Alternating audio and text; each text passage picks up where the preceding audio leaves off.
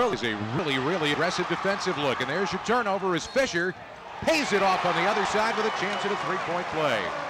And you gotta love it. You gotta love it if you're a Villanova.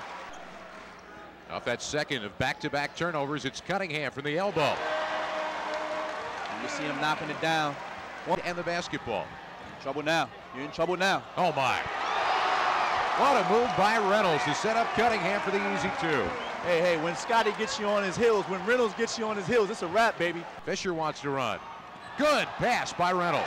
And see right there as you see the maturity by Fisher. Last year he would have kept dribbling that ball. He gave it up.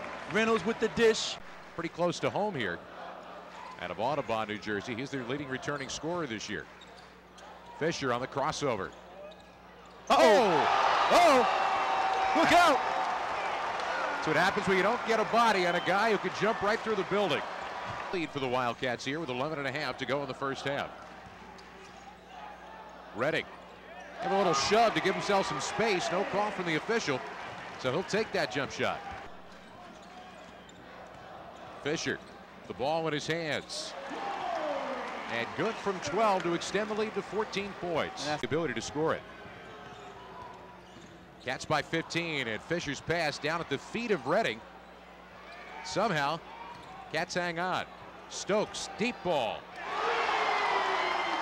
That new line could have been 3 feet further back for that shot for Corey Stokes. Hands by Harris after he hit it, and I guess when you're with a new team after a transfer, you want to do something to show everybody that you can do that, and he just did.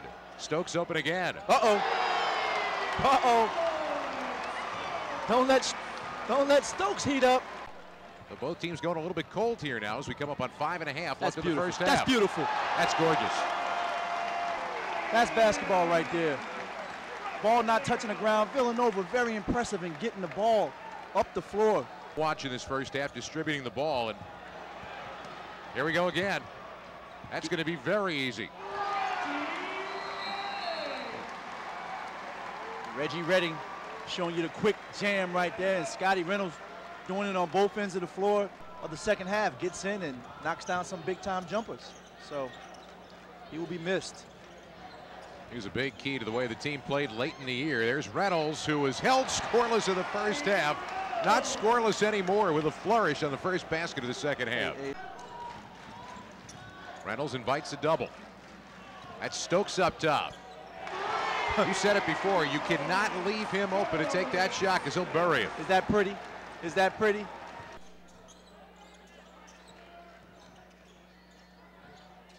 That's Pena. And Pena showing good strength. He's now got 12 for the ball game on 5 out of 7 shooting. That's good news. Fisher, little floater, just beat the shot clock. And that's the first 20-point lead of the night for Villanova. Here comes the patented pick and roll. And Reynolds got it. Count it. Chance at a 3-point play. On the drive. Wow, hard off the glass for Redding. And that's tough. Early in the first half, that's Cunningham. Pulled his string on it and missed. Got his own rebound. Redding for 3. Got it. Big shot. Big shot. St. Joseph's Prep. Line drive shot doesn't go. Cunningham a rebound, and Reynolds got it.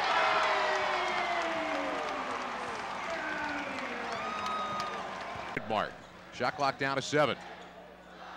Finding the open man. Tweesey got it. You gotta love it. You gotta love that. All 3 of his free throw attempts tonight. Great Danes have not been good at the free throw line, just 8 out of 16. 2 minutes and 7 seconds left to go. And on the run, the banker for Stokes. You like to see that from Stokes. We know he can shoot it from the outside.